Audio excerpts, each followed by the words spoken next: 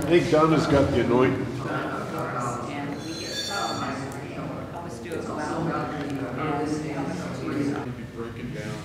Breaking down some of his walls. And the garden implications of Jesus. Here is what that journey is like. Okay? On one side as we have as the other. And we'll stagger the joint on the other side. To trust, but we're going to make it as we go. Yeah. We're not going to make it on the floor and set it up.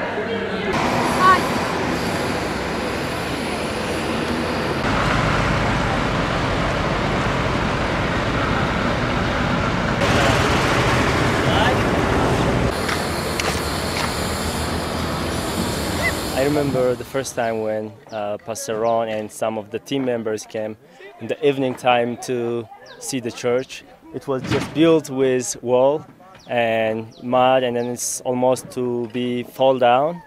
And that time when Pastor Ron was asking the pastor to pray for in anything what they want, and the pastor, the senior pastor over here, Pastor Kenna, was said they want their church to be rebuilt so that their church to be bigger and lots of people to come and worship over here in the house of God. They have been praying for many, many months. Then after, when Pastor Ron and the group back home, they have been praying, and then God answered their prayer. So when I came in July and August to the States, the Faith Chapel people has already decided to help in building the church for in Ambo here, and Pastor Ron asked me if I can be participated in helping in anything on this work, and I said I'm so glad to be participated in this precious work of the Lord, and my heart was open to do that. And then Pastor Ron has prepared all the designs, the plans, and then I came with that big assignment to implement it over here with the pastor, and I talked to him, and we had discussion together, and I sent back what the pastor was said over here, and Ron was contacting me, and we were writing each other an email. So he explained it very well to me, and then we start putting the plan on the floor over here, and the pastor said the church members will be participated on the work.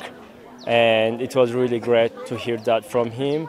And they were really very excited and very happy to have a new church. It was their prayer, so they were excited God answered their prayer from somewhere they never expected. They were expecting from people they know, but God, He opened a door from another direction, from far area.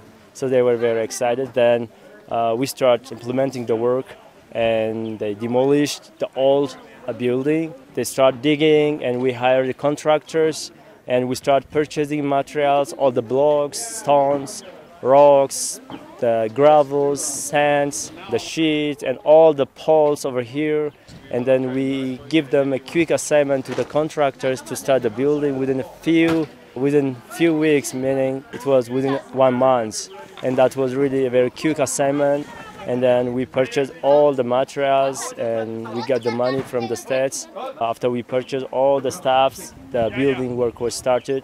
The pastor and the members and the contractors has been labored from the morning to the evening. Even sometimes they were lighting their torch, and they were working with the flashlight. I was following and supervising the work as possible as I can.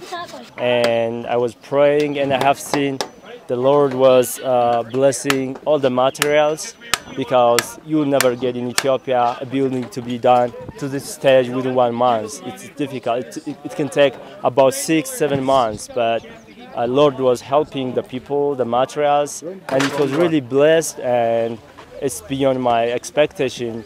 The building is really great, and the pastor was telling me they had about 200 members. But later on, after this building was done, they're going to have about 2,000 members. it can hold, because this is a big, very nice, durable church, and I hope the Lord will help this group. Now we are very, very, very excited about the group coming and helping with this construction. I have the trust in the Lord will bless the people, and the work will be accomplished at the end of those 2 weeks, and that's really great. And the people that you see over here, the youngsters are the church members. They open their heart to help for what you are doing here, and they are contributing anything what they can for the church, and they are very happy, and they are very joyful to be to work each other. And I'm sure they will get a very nice lesson from the Montana people, from the Faith Chapel people, and they will learn each other, and there will be some fun stuff that you never see in construction in the States. You will see it here in different manner. So that's kind of learning each other also and sharing experiences. And I pray the Lord to bless the work. Thank you.